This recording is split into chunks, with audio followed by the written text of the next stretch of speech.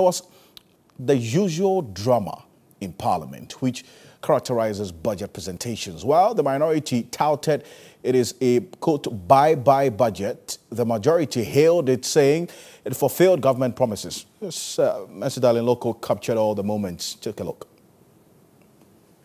As early as 8 Wednesday morning, members of Parliament were in the House in anticipation of the 2020 budget and financial policy presentation.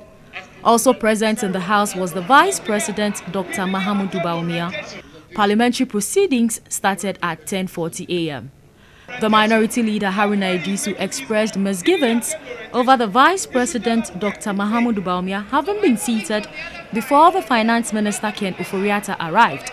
Our objection is that while the Vice President, the second most respected person of our republic, is in this House, the Minister for Finance should have been here earlier. And as Mr. Speaker, the Minister for Finance knows. The Finance Minister was dressed in his usual white kaftan, clutching the familiar briefcase. At 11:20, he entered the delivery box.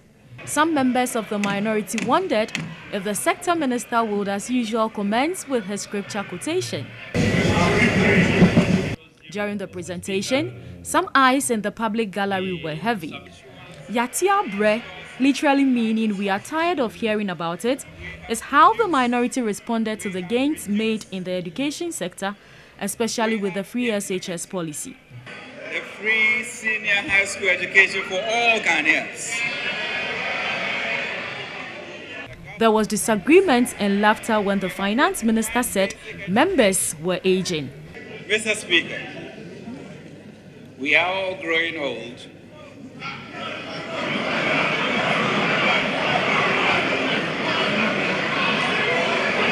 It took him 2 hours to finish with his presentation, after which members from the minority displayed printed messages to describe the budget.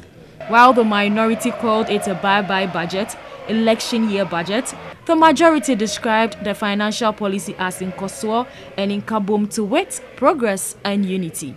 Some members also sang, while the speaker called to them to order.